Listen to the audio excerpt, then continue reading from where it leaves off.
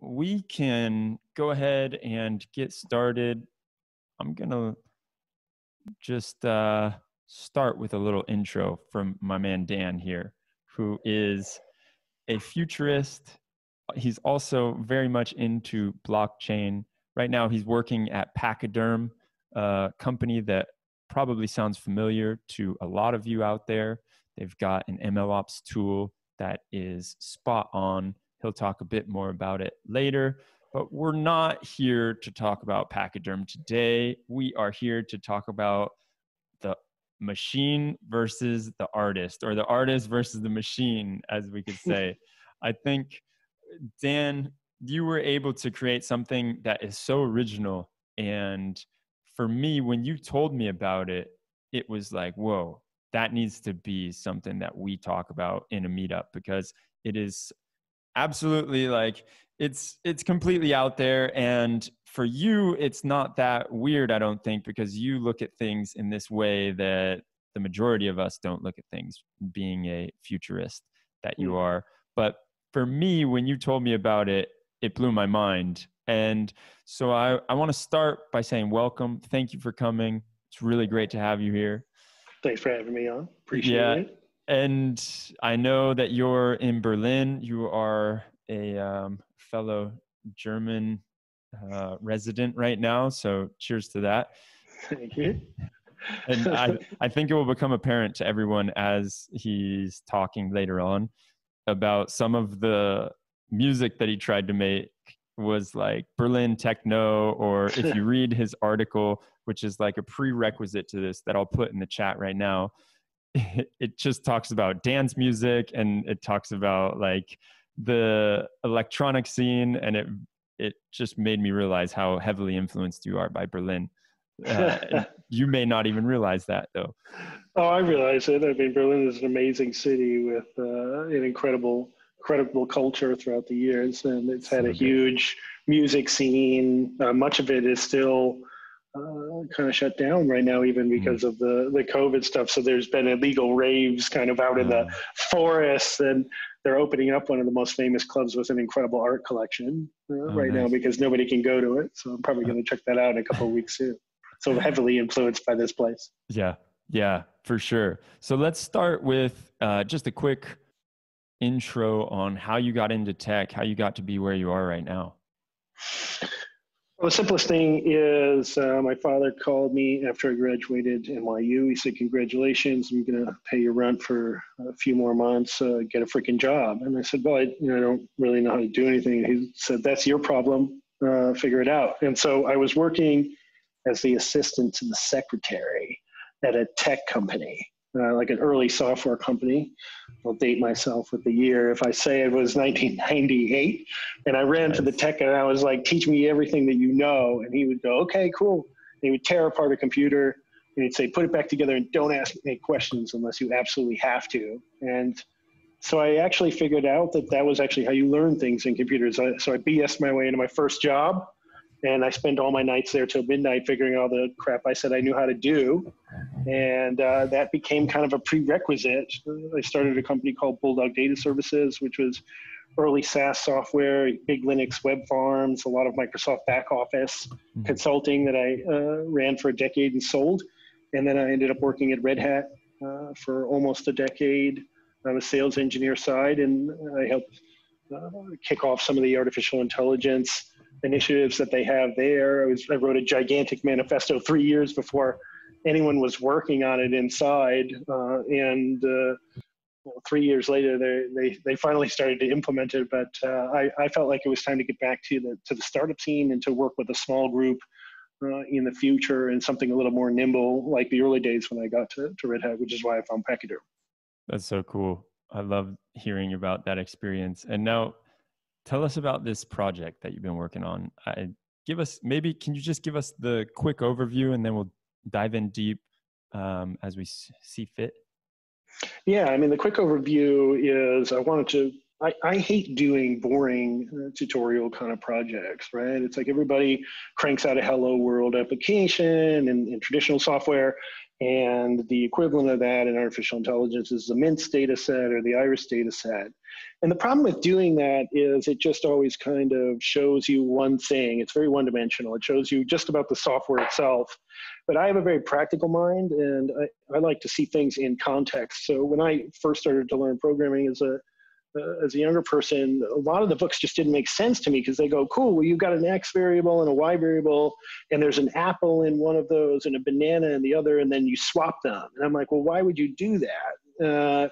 That doesn't make any sense. And then I would realize later that you could swap file names or rearrange directories or whatever. So I had to see things in context. And also, I think artificial intelligence is still in an early phase. Like I put together a couple of slides we can look at later, but there's a technology adoption curve that's very famous. It follows basically an S-curve, and traditional software is super well developed at this point. Machine learning is still in the early adopter phase. So I think it's really helpful to look at projects that are going to kind of show what people are going to do in the future. And for me, people get kind of nervous about artificial intelligence. That the bad things are well documented, but the amazing things are not as well documented, right? New medicines, drug discovery, all kinds of new material science that we're able to come up with. But artistic stuff, artistic projects are really the ones that excite me. And I think when I started to look at music, which is what I did, I created an ambient music generating artificial intelligence. I think that in the future, people are going to jam with artificial intelligence. They might play a few bars, a couple of chords or whatever, and the AI might pick it up and quickly dash off 50 iterations of that you could kind of listen to and go, yeah, play me 15 more of those, right? And it just kind of develop along the way. So we'll be co-creating with the artificial intelligence. And that's where I really see a lot of these applications starting to develop. And I wanted to say, what's the future look like here, and develop an application around that. And I know that you've talked about it before in another video, which I'll link to now in the chat. But one thing that I found interesting was this idea of what did you call it? What was it? The centaur? The centaur. Centaur. Yeah. Centaur. Yeah, so centaur. Yeah, so the centaur is really basically humans co-creating or co-working with artificial intelligence. And so we generally have had this dialogue in artificial intelligence where it's very binary, right? Either the machines are going to replace us all, or we're going to have to replace all the machines. Well, how about the third scenario where we're actually working closely with the artificial intelligence? It augments our way of doing things. It augments our understanding. And the term centaur came from Garry Kasparov, actually. So Garry Kasparov, famous as the chess player who lost to Deep Blue. And that was this big moment in artificial intelligence. What most people don't know is the story that happened after that, which is he said, cool, I want to play Deep Blue again. I've been studying. I learned a bunch of things. I want to beat the pants off this machine. And IBM was like, yeah, we already did this. Thanks. And we closed it down. So he sponsored a tournament where you could enter as an AI, a human, or an AI human team. And what's interesting is the AI human team just cleaned up and crushed all the competition. But what's more interesting is it was 3 expert chess players in artificial intelligence, not a grandmaster playing with artificial intelligence. So the artificial intelligence was able to level up his ability to do things. And when we see machine learning, artificial intelligence deployed in the real world, we see an alien intelligence. We see something that's different than us, augmenting the things we don't do well. So ordering systems that are able to keep track of 1,000, 10,000 variables, the weather and supply chain and everything else. When it places all the orders, suddenly you have something like in Otto in Germany, where the AI does 90% of the ordering and people aren't getting laid off. They're moved into new positions that are more creative, where they're working on the advertising, beautifying the front end, all these types of things, instead of figuring out, well, I got to order 50 more umbrellas, I think. The machine can do those types of tasks better. And I think that we're just going to see more and more of that, which is very exciting. So I'm going to let you get into this, but I want to ask one more thing before you jump into these slides, which is this idea that you put forth about critical thinking in that talk that I just put in the chat. And I'm wondering how that ties into this project. Critical thinking is, I think, the most important thing in all of life. My great mentor was a high school English teacher and still a good friend of mine many, many years later. We still visit him in New York City in his 80s now. And he taught me that it's your education is the things that you're exposed to. Can you think abstractly? Can you study information and know whether it's true or false? How would you even go about doing that? What type of heuristics and algorithms do you use in your own mind to understand and think for yourself rather than just consuming information and regurgitating it? And when you look at people who have really made a massive difference in the world, it is critical thinking that drove them to that. They looked at a problem that everyone else said, well, this is the way that it is. There's no way to do this. That can't be done.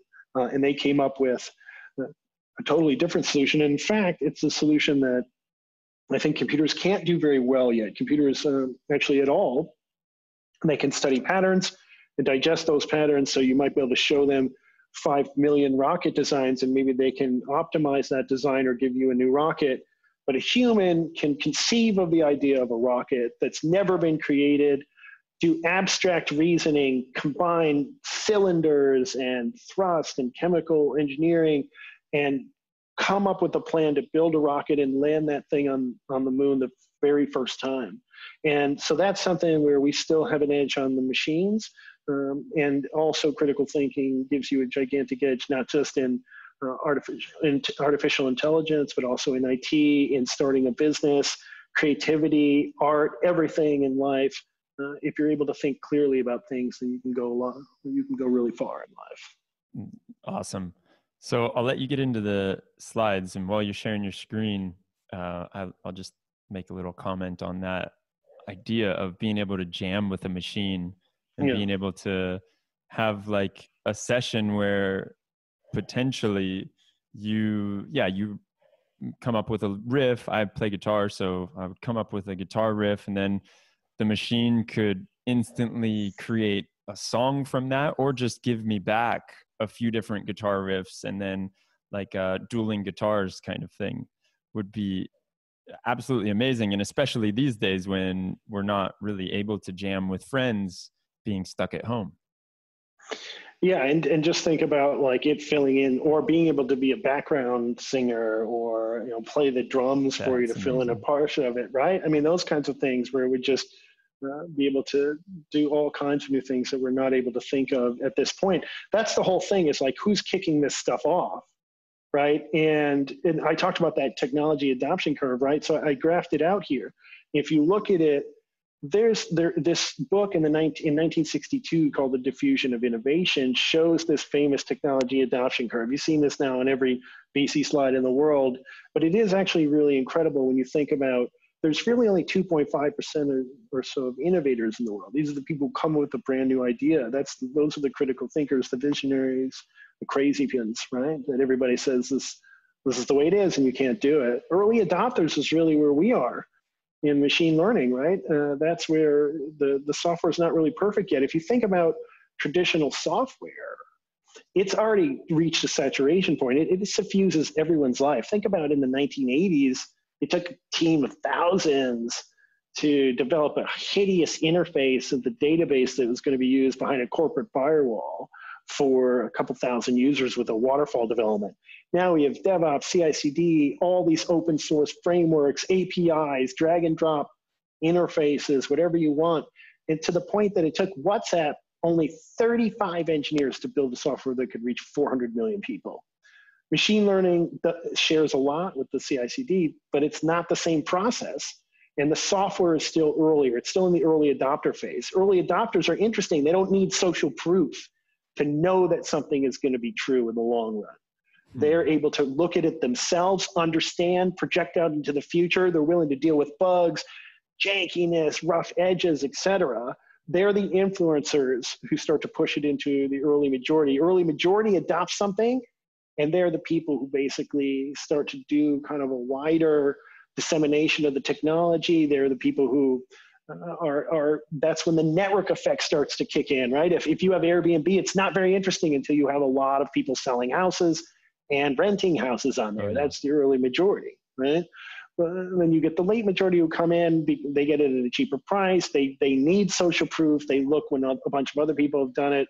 And then the laggards are the folks who basically only adopt it because they have to. So if you think about the cell phone adoption, if you know anybody using a flip phone, right, then they're still the laggards in the technology adoption curve for that, right? So we've got a long way to go with the machine learning software. And again, I try to pick things that are going to show us kind of the future, right? Which is why I picked ambient music. And I'll share the deck with everyone. I have the SoundCloud playlist that there's a bunch of songs that are already in the article, but in this one, it's just ones that I generated today with the AI. And there's also, just as a little aside, I don't know if you're going to mention it, but you do have, for people that love ambient music like us, you have a playlist on Spotify too. So I'm going to do a full-on screen share and just kind of flip through some things. We'll share the desktop, do it, and take the risk here. We'll go crazy. Boom, I've got the ambient songs for creativity and calm. But why did I select the ambient music? Because I've had this list for a decade, more than a decade actually. It's survived through MP3s and CD rips and Apple, and now it lives on Spotify, so you guys can follow it there. But I love ambient music, and I've highly curated this list, which means I have a highly curated data set, okay, which has allowed me to get into like an alpha state when I'm writing. I literally listen to this playlist every single day, and I know it by heart, but it just kind of immediately flips me into a good, productive, deep work state, right? So much of the work now that we do is where we're trying constantly to juggle 50 different interruptions, but deep work, creative work is totally different, right? Making music, writing an in-depth novel piece of code, writing an article, these are things where you have to pay attention for hours at a time and tune out other things. And so that's why I love the ambient music. Let's see here. When I started doing the project, I thought, man, there's a lot of different approaches to this that I could take. I ended up working with the Google Brain Magenta Project Music Transformer. So that's a huge mouthful. Google Brain Team is a research organization of some of the top geniuses in artificial intelligence, pure research-based, and the Magenta Project specifically works with art, music, visual generation. Right? There's a lot of people who've tried to generate ambient music, and ambient music to me is this kind of soft, flowing, ethereal music. My girlfriend occasionally jokingly calls it spa music. There's other kinds of ambient that has, kind of just sounds like white noise or whatever. I like it to have more of a melody, but I don't want it to have piano in there or drums. I want it to be a soft, flowing thing. So when I looked at all the things that were out there, there's people who have tried to use convolutional neural nets, but they're a beast to train. There are things like WaveNet. And I read a paper that said basically in maybe 10 years, we'll be able to effectively model 10 or 15 seconds of a song properly with a WaveNet. And because what happens with a lot of these convolutional nets or these WaveNets, which were developed for speech synthesis, is they develop a kind of multiple personality. So they can generate a song for maybe 5 to 10 seconds, and then a totally different song after that. They can't keep long-term musical structure in mind. So if you've been following artificial intelligence in general, you'll see that there were a lot of breakthroughs with a transformer architecture. That's the architecture behind GPT-3 that's getting all the overhype, but is also doing some really interesting things. That came out of NLP, right? So in the past, people tried to deal with time series data and model music with things like LSTMs or grooves. The problem is they have a terrible recency bias. They tend to forget long-term structure. They're just not very good at it. The Magenta Project messed with a lot of those. Then they came up with this attention mechanism, which came out of people studying how people read in neuroscience. And they said they thought people would read left to right or and go over every line, but people's eyes jump around the page and kind of see the whole picture at once. They see these little hot spots and they form the text in their brain. So they modeled that with an algorithm with what's called an attention mechanism. And so they started using attention mechanisms with these big, heavy neural networks, convolutional nets, LSTMs, and attention. Eventually, the Google research team came up with a paper called Attention is All You Need. And they dumped the convolutional nets, they dumped the LSTMs, and they basically just focused on LSTMs, which allowed them to train these huge models for NLP. Eventually, the music team looked at it and said, maybe we can model long-term music like that. So the transformer basically will try to build it. You guys are all engineers, so you know that it builds essentially a key value pair of which words are important and how they're related to each other. There's a lot of math behind it. I'd let another data scientist explain it because I can't. But notice here it says you have a sentence. The animal didn't cross the street because it was too tired. A human knows that it refers to animal almost instinctually, or because your grade school teachers beat it into you in grammar class, right? But this is really complicated for an AI. So you notice there's a heat map that the darkest colors, the animal, point to it. And there's a key value pair that's kind of happening for all of the words and how they relate to each other. The Magenta team modified it, and this is from their paper on the right, where you see one note relating back to all these other parts of the song in different ways, right? And on both sections here, you see all these other notes which look sort of random to something that's just modeling a second or 2 seconds of a song, that it really can model a long-term structure. So it's the first thing that can really model a long-term structure. The one thing about it that's sort of a downer is it can't model a direct waveform. So if you have a direct waveform, you can catch voices and all these background instruments.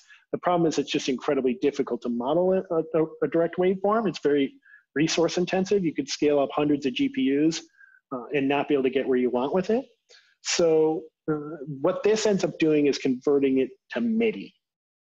And MIDI is very interesting, is that it was a standard that was created in the 1960s and 70s because you had analog synthesizers coming out, which were these brand new things to people. And they all had their own way of recording music internally. So they came up with the standard so that the Sony analog synthesizer could talk to the Yamaha one. And it basically is another way of recording notes. The problem with it, of course, is that it's not really the whole song, okay? So you've got if I record my voice, it's sort of like having a screenplay. I'm reading the words on the page, but I don't know how the actor is going to emote. He could say it with a deep voice, a high-pitched voice, a lot of emotion, slow, fast. The MIDI captures some of that. It captures the speed of a note, the length of a note, but it doesn't really capture all the nuance. So we had to find a way to transform all of my playlist into MIDI, then train on the MIDI, and then generate songs with MIDI, and then find an output for that. So there's a lot of different steps that are in there. And actually, we did it in Pachyderm, and you can see Pachyderm, obviously the company that I work at, they've got, it's an easy sort of pipelining system, data versioning system. And in this case, I've got kind of 4 pipelines. One is I just am throwing some MP3s up there that I downloaded. It's a second stage is converting it to WAV files. Third stage is using the Magenta project's whole other neural network that learns a song and turns it into MIDI. So in other words, if I actually was able to go to all the artists and get the direct MIDI files from their computers, I'd have an amazing model. The fact is I can't do it. I have to take the music and somehow convert it into MIDI.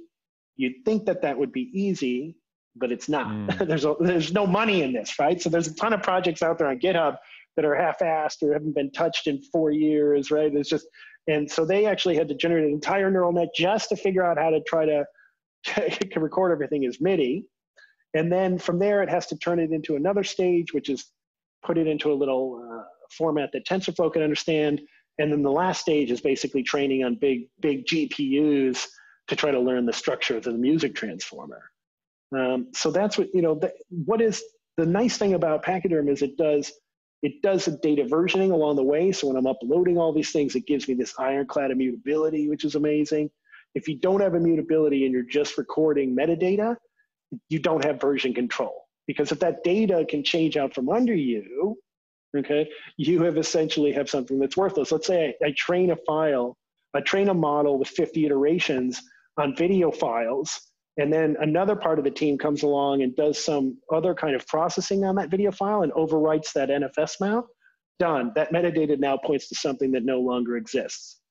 So it basically has automatic tracking of all the versioning and lineage. This is another thing that the pipeline systems don't do very well. They force the coders to try to remember at each step to put in some line of code to remember the lineage. That's nonsense. The file system just does it for you, which is exciting, and it lets you reproduce this as ease.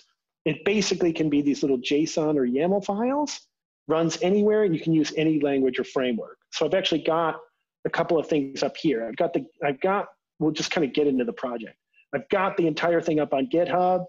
It's got the ability to generate songs. So I've got trained models here that you can just download and run. It's already in there. You copy and paste this command down there, and you just start generating a song. And in fact, I think I've got a song ready to generate here. I think it just did one here. I'll rename this song here, and I just fire it up. I've got Docker running on my desktop. My fellow colleague, Jamie Whitaker, who's a brilliant data scientist, made the code a lot cleaner, so I can just call the Docker container and spit out some stuff without me having to dig into it. So you'll see it'll just start generating a song. It's basically generating MIDI at this point. And along the way, I also started retraining all of the Pachyderm, the entire training pipeline. So Pachyderm's super simple to use. There is the beautiful interface. I just don't use it very often because it's an easy command line. You can do a Pachyderm, pack control help. It mirrors a lot of the kube control commands because it runs on Kubernetes. In this case, I can see all the repos. It has a series of repos that are in and out. Oops, I always type repos because it's plural to me as a writer, but it's actually repo in here. I should probably do an alias. But in here, you'll notice that there's audio on process. It's got 1.94 gigs of MP3s.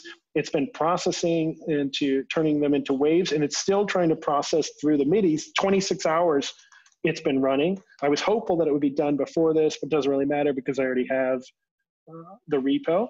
But if I list the pipeline, okay, I can see the various pipelines that are running. And you'll see that this one, 22 hours, it's been processing the MIDI, and it'll just blurb them all out. The other pipelines are starting. So each basically in Pachyderm, you have an input repo and an output repo. And so on the left-hand side, we've got the input and then where it outputs to. So when MIDI's done, it's taking everything, it's ingesting all of the wave files from audio processed waved repo, dumping them to another repo called MIDI. Once that happens, this next frame will start. It's still starting here 6 hours ago because it's waiting for data to come in to that stage of the machine learning pipeline. The transformer preprocess will run very quickly once it gets all the wave data, and then it'll put that into a TensorFlow format that TensorFlow can understand. Once that happens, it'll dump into the transformer preprocess, and the music and transformer will kick in.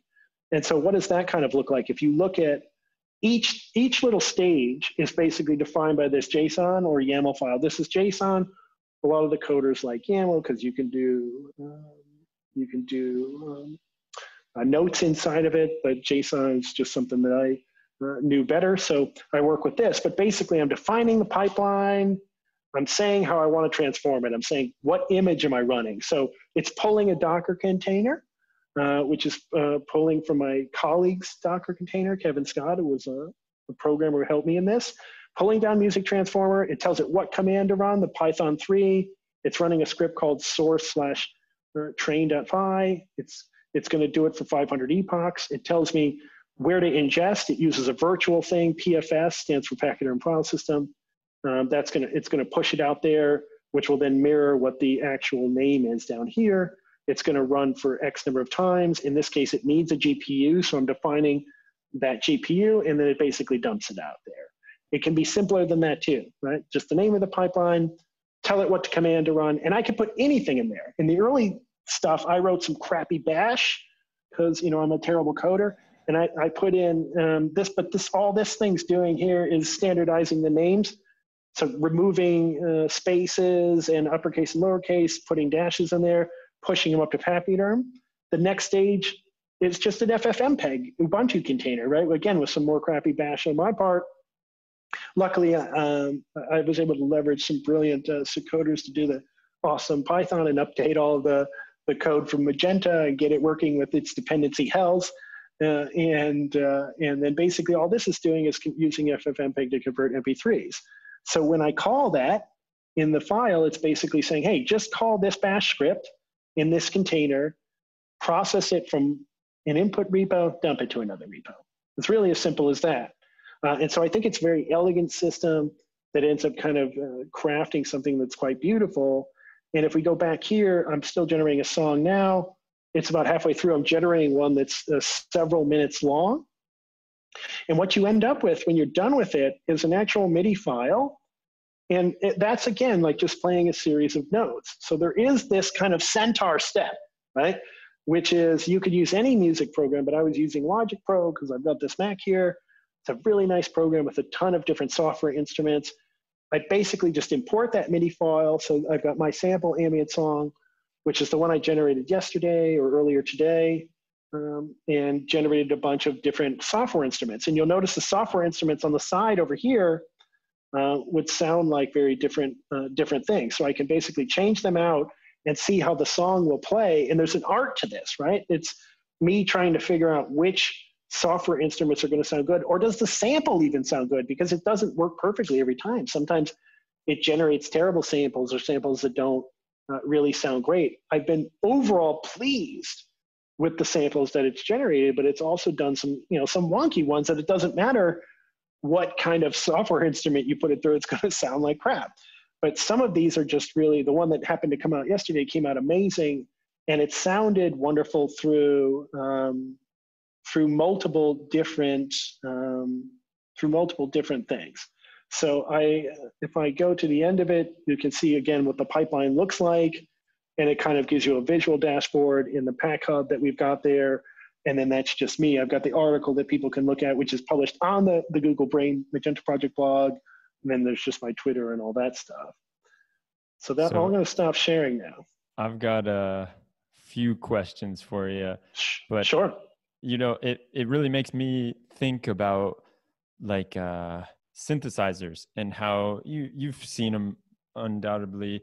Like you can just pulse one note through a synthesizer, and then the music is made by changing all of the different effects on it. Or you can take, like, people have probably seen when someone plays music by putting a plug into one place and then taking it out of another place. And it's really like you're given the notes and you get to decide which notes you want to, or not which notes, you get to decide what sound you want to make with those notes by choosing the instrument. And then you can also put effects on that. You can put whatever you want on top of that and really like add to it. But I'm wondering, so my first question is, if I want, because I'm into heavy metal, as you can tell, like I'm a pretty heavy metal hard rock dude. Could I make some heavy metal with this? So you absolutely could make heavy metal with it, but you'd want to train it, right? Because when you like run something that's trained on ambient, like if I run the ambient music through pianos or drums, it sounds like crap, and that's because it's just not generated to sound like there's no classic rhythm. There's no rhythm to it, right? And you could train it on that, but I didn't. And in fact, I chose ambient music because not just because I love it, but also because it gives me a little bit of leeway for one or two notes to just be wrong, because it kind of blends into a seamless whole. Whereas if you've got a drum rhythm, it's like dun, dun, dun, dun, dun, dun, dun, and then all of a sudden it's like, you're like, wait a minute, right? It just sticks out like a rusty nail. And so it's much harder. And I did try to generate it. You made some reference to Berlin Technica. It's some of the biggest, baddest clubs in the world here in techno. Even the fact I probably hadn't been to a club in 15 years when I got here. And I even went to them because they were so exciting. They go for 3 or 4 days. It's nuts. They have these DJs that come from around the world. It's a totally insane scene. So I thought, man, I'll try to generate some of that. It gave me some of a sense of it, but I think my corpus wasn't big enough. I think my software instruments didn't have that kind of like edgy, like hard, grimy, bass heavy stuff. Maybe I could have found better software instruments. Maybe I could have written some of my own, but it's just at that point in time, it seemed like people had done really good work with moving the sliders and these kind of ethereal instruments. And so in some ways I got a little bit lucky too, that my instinct was right and ambient worked so well.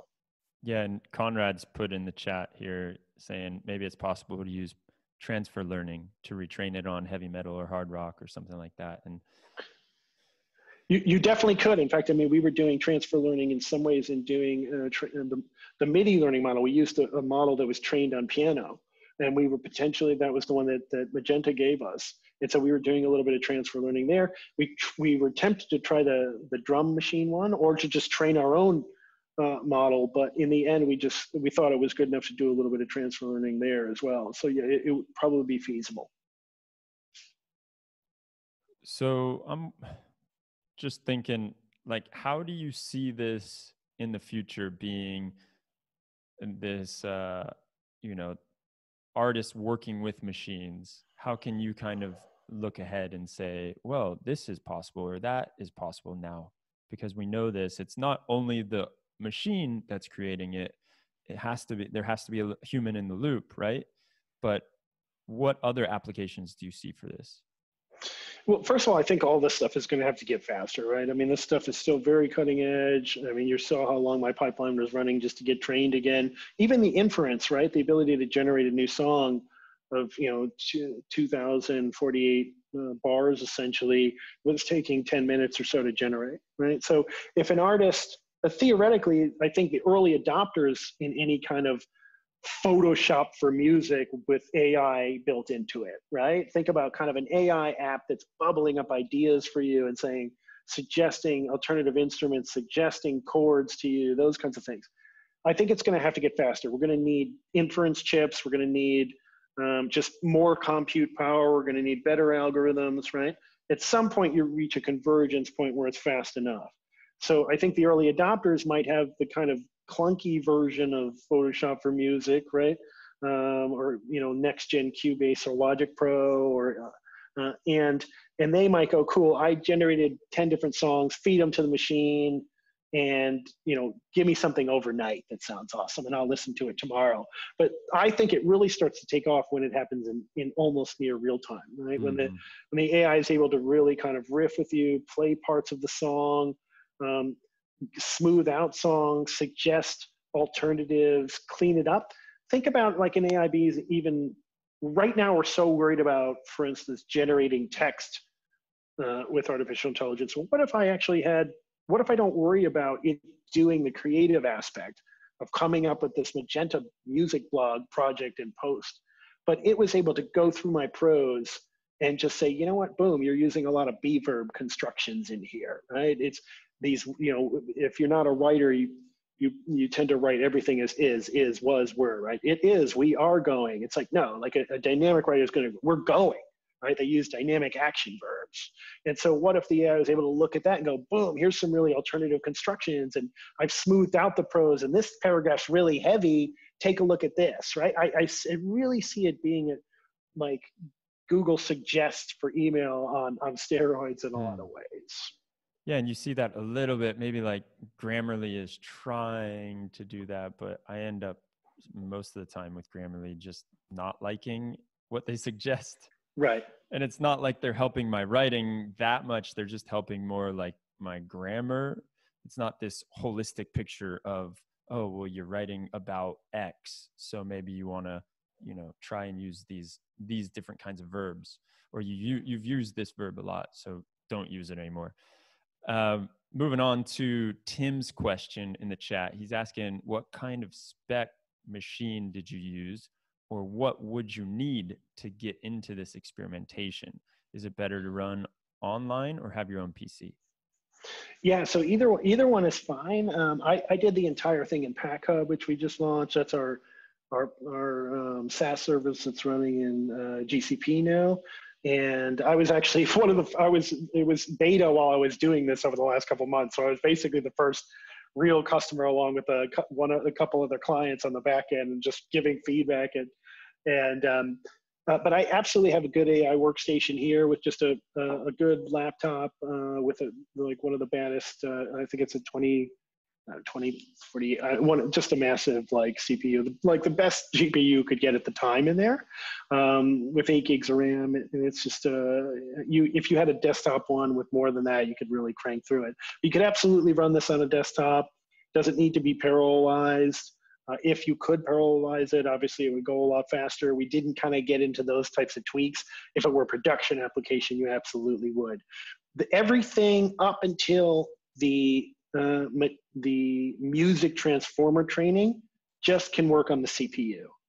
We probably could have refactored the code to use the GPU for the MIDI transcription, and that would have been faster. But that really just uses the CPU. So really it could be done, it's just sitting on your MacBook or a nice Linux box. But to train the transformer, you definitely need a badass GPU, or just kind of spin it up in Pachyderm and run it from there. It's pretty simple to do.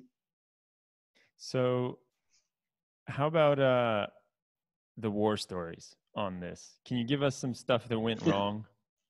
Everything and what didn't go wrong, right? So I don't like to hide the stuff that doesn't work, right? You and I have talked about this too. Everybody likes to show the smooth kind of stuff that went perfectly. Look, even now, sometimes it'll generate songs that I call like the brain damage songs, right? It's like a couple of artists, if I use them as a seed file. So basically with the transformer, you say, here's a seed MIDI, try to generate something similar to this or continuation of that. Certain artists, it seems to have total brain damage and it generates these 8-minute long 2 or 3 note songs. And for whatever, maybe it just learned, maybe the MIDI transcription was particularly bad with that. Maybe it didn't get the nuance of it. So that's one thing that went wrong. All of this code is the same thing I see in every single software out there. And like one of Pachyderm's clients is Ipana Data Science. They do these like multi-million-dollar racehorses, and they have to gather data from genetics data and web scraping, and they had like 10 kids inputting it manually and imputing the data and gathering all together and taking weeks. And the problem with all this stuff is they said to me, look, so much of machine learning are these research projects. This is not white glove software a lot of the time, right? It's somebody comes up with an algorithm at a university, writes the code, and then forgets about it. They're not on GitHub maintaining that every day. They're in the next research. But somebody takes that obscure NLP library for a real commercial project, they're going to be maintaining it. They're going to try to get that hooked up in a Docker container. So we had outdated libraries, like hard-coded variables, right? Just like code that outright did not work because it's 2 or 3 years old for a lot of the steps of this. And we tried a bunch of different ways to do the MIDI generation, and it sucked over and over again. And we spent months just getting these research pieces together. And that's what Ipana told me, is they said, look, we used 3 or 4 different experimental packages, be able to put them into a container and say, boom, this container is done. I've figured out dependency hell. I've got the code in there. It's immutable. I'm going to call that thing and it's going to work perfectly. That's it, right? It's like, you don't want to have to go like recompile that again, right? You just want to be able to call it. So that's really, we fought through every stage, from generating the MIDI and it crashing to, pipelines freezing up, to corrupt data, to having to roll back to early versions, to bugs in PackHub as I was developing it, to things that were like, is this going to take 3 weeks to generate or 2 days? And what are we getting out of this? And then, you run things through like the Berlin Techno Transformer, which had its own data set, and it trained for 3 or 4 days and just, I wasn't satisfied with the results. So yeah, a lot of things went wrong, took longer than I really thought, but that's really what data science is. You've got to have the willpower. It's IT and data science, the same thing. You have to have the willpower. That's why I call my old company Bulldog Data Services, right? You have to be a bulldog. You have to fight through it. And the only difference between me and everyone else is I just didn't go to bed until the damn web server was working, right? And the mail server was delivering mail, right? And people before me would go, well, I left because it wasn't working. No, it's binary. It works or it doesn't. There's no in between, right? And so that's still the problem with data science. Half of it is just this masochistic willpower to get through it and finish the project. And we absolutely fought through at every stage, which was fantastic and awesome. So good to hear. It's so true, man. Like, it is very new, and I'm sure a lot of people out there listening have gone through that, and they know that exact feeling that you're describing right there. So to finish up, can you just talk to us a bit about how Pachyderm made this easier for you? Like, just give a bit of a plug for Pachyderm and why you thought it was awesome to use it. I mean, the simplest thing is like just being able to, like what I was talking about earlier, and this is what I hear from the customers, right? It's like, I think, you know, you don't have to make up a value case when your customers tell you this thing, right? And to me, I've worked at a lot of enterprises, and when I was at Red Hat, we had these killer products and we had these subpar products and we had below the line products and these terrible products that you're trying to invent a value prop for. Luckily, you know, Pachyderm's in that place where it does its work. Nobody's doing version control like us. They don't have an immutable file system, okay? Everyone's using this metadata logging server, and I'm telling you, this is a recipe for failure, right? It's something where it's like, if I record, okay, I trained 50 iterations of this model on this one mount point with a million videos in it, or a million images, and then I've recorded the metadata somewhere else, but that system is not copy on write or not immutable, and another team changes those, maybe they just make the file smaller, right? The images, they lose some data in there, they crunch them down to make them smaller. All those training runs are screwed. That metadata points to something that is no longer true. So that's one. The other thing is, when we talked about all those janky sort of pieces of the puzzle with broken libraries and having to rewrite all this dependency hell, once you get that packaged up in the container, like I can distribute that to you super easy, right? It's like, boom, you go on that GitHub, it's got all the containers packaged up. You don't have to worry about going in and trying to recompile that stuff yourself. Whereas if you go to that individual project, try to download that code and spin up your own Ubuntu container and try to refactor it yourself, you'll spend another month on it. I can just pull down that code, write that little YAML file that says, call this little script in there and dump something out the other end. And being able to string those together in a smoothly functioning pipeline, I really just don't think there's any other pipeline system out there that's doing it. And the ones that do it well are totally proprietary. And to me, those aren't going to be a part of the canonical stack. Canonical stack is what is a term I'm using now to describe what becomes a dominant stack of a given era. Right? So you think about Kubernetes and Docker, you think about the Wintel dynasty, you think about VMware in the virtualization space, you think about the LAMP stack, the mean stack, all these things. The machine learning stack is not going to be a proprietary stack that lives on an individual cloud, right? If Kubernetes only ran on Google Cloud, it would not be the dominant orchestration layer that it is across all clouds. So every cloud's got their own thing, but Kubernetes ended up dominating. So something like SageMaker is always going to make money. It's Amazon. People are going to use it. They'll go all in. They'll accept the lock-in. But the fact that SageMaker is never going to run on Google Cloud or Microsoft Azure means it won't be part of that open source, open core, pure open source canonical machine learning stack that's starting to develop now. We're going to see it develop over the next 4 to 5 years. And it's going to be an exciting time for all of us to be engineers and data scientists in this space. Yeah, and so just in case you don't know out there, whoever you are listening, Pachyderm is open source. It has an open source version, right? And you guys just opened up the Pachyderm Hub or the Pack Hub. What do you call it? Pack Hub, yeah. So that's the SaaS service that makes it easier to kind of just run the front end. You don't have to worry about managing Kubernetes or anything like that. You just click the little button, spins it up, you got your dashboard, and you can just start talking to it and ingesting data. It's beautiful. Yeah, it's absolutely wonderful. So if anyone else has any other questions they want to fire off at Dan, this has been absolutely amazing. I'm in love with this project, and I want to, train my own ambient music to go to sleep with. It is such a great type of music to work with or just to relax to. And I want to thank you, Dan, for coming on here and breaking this down. If you have not read the full article, get out there, read it. You've got it in the chat, or if you're listening on podcast land, it is in the show notes. I've got one more question from Mohammed. He's asking if Pachyderm has A/B testing features for models in production. So we generally push people to things like Seldon or model serving frameworks to deal with canarying, A/B testing, all those kinds of things. You could do it with Pachyderm, leveraging it as a pipeline, but we prefer to push people towards a model serving framework that really is designed to show that dashboard, show which version you're using, sunset things, do a little blue-green test, etc.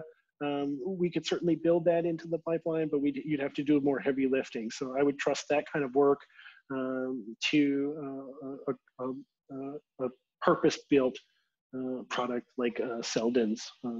Well, and it goes back to that, it's the whole debate, right? Do you want to do one thing or do you want to try and do many things? And you're saying, hey, we're going to just stick to the one thing that we know how to do well, and we're going to go deep in that.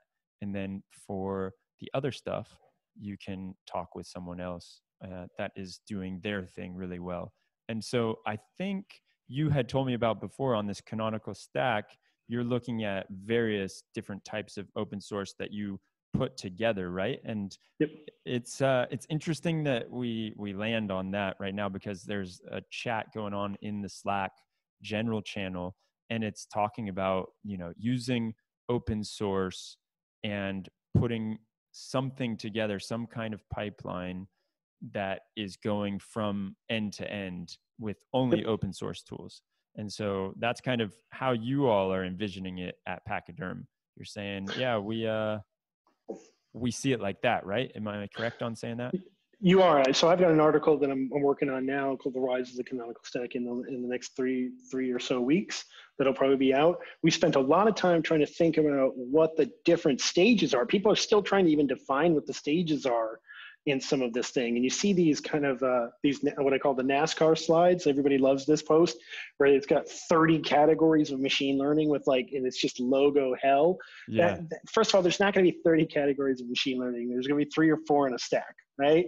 And so we spent a lot of time internally trying to think about, abstract what those are, and then kind of say, hey, here we think are the emerging leaders in this point.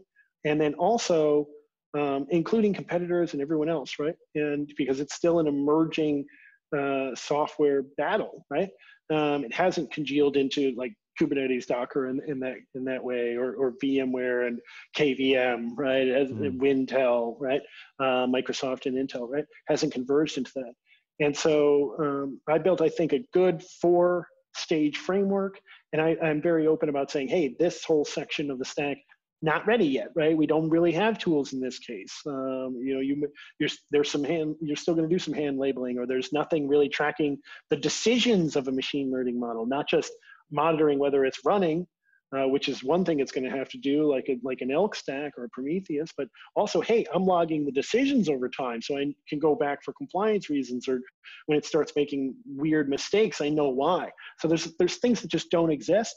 But I am starting to see a lot of movement and things congealing around certain pieces of open source frameworks, and I think really within the next 3 to 5 years, it's going to really start to form its own critical lamp stack for machine learning, if you will.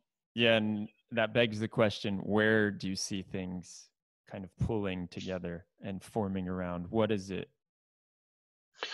Well, I mean, again, I think it's going to be a cluster of different things, but you're going to have I think what you'll end up having is brand new IDEs, right? So it's not just going to be the kinds of IDEs that we have now. You're going to have an intelligent IDE that bubbles up solutions, that writes part of the code for you. Now, I don't think you're going to see this in 3 to 5 years, but you're definitely going to see like a new kind of IDE. You're definitely going to have a pipeline framework in there. You're going to have data version control, code version control, no question about it. You're going to have a model serving framework in there. You're going to have a hyperparameter tuning and scaling system. They may, again, all overlap in some ways or be part of similar systems. You're going to have a monitoring and management, not just of, hey, can I run the inference at scale? Is it running? Is it serving queries in real time? What kind of decisions is it making? Is it flagging every new credit card as fraud? I need to understand that, not just, hey, the inference engine's online. I need to know that it's logging X percentage of fraud, and is that in line with the model? Which version of the model am I using? So there's going to be a whole end-to-end stack that's developing, and I think it's going to be, between 2 and 4 pieces of software that kind of congeal together into something consistent, and then it'll probably evolve again as machine learning itself evolves, because this is it's going to be evolving over the rest of our lifetimes into brand new things. Absolutely fascinating. As always, Dan, I love talking to you. If anyone wants to continue the conversation with Dan, you can find him on our Slack channel, or you can hit him up on Twitter. Your handle, Dan, I can't remember. It's Dan Jeffries, right? It's Dan _Jeffries 1. If you just do Dan _Jeffries, that person studies the asexual reproduction of tree frogs. We've had a lot of funny back and forth on it. It is Dan_Jeffries, the number 1, unless you're interested in the asexual reproduction of tree frogs. I swear to God, it's totally true. I am not making this up. Oh my God, that is hilarious. He got a ton of traffic for me as my Medium following was exploding. And we had a bunch of funny dialogues back and forth. Yeah, I'm sure people were wondering, like, oh, you pivoted. Yeah, he's really changed his. He was talking about AI, crypto, and future technology, and now he's talking about asexual reproduction. So of tree random. frogs. Yeah, it's just a random change. Hit him up on Twitter. Follow him on Medium. Also, he's got a lot of wisdom passing along to all of us on there. And I'll leave it all in the show notes for you. I really want to thank everyone who stuck around. I want to thank you again, Dan. We will see you later next week. We're probably not going to have a meetup, so I'll tell you all about it later. But that's it. Yeah, that's our show for guys. today. Thanks for the great questions. Appreciate it. See you, man. Bye.